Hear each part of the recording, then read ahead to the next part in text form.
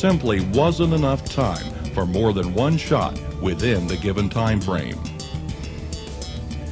The Warren Commission considered this to be a major problem. Unquestionably, when the first shot was fired, I recognized it as a shot. I thought of nothing else but that it was a rifle shot.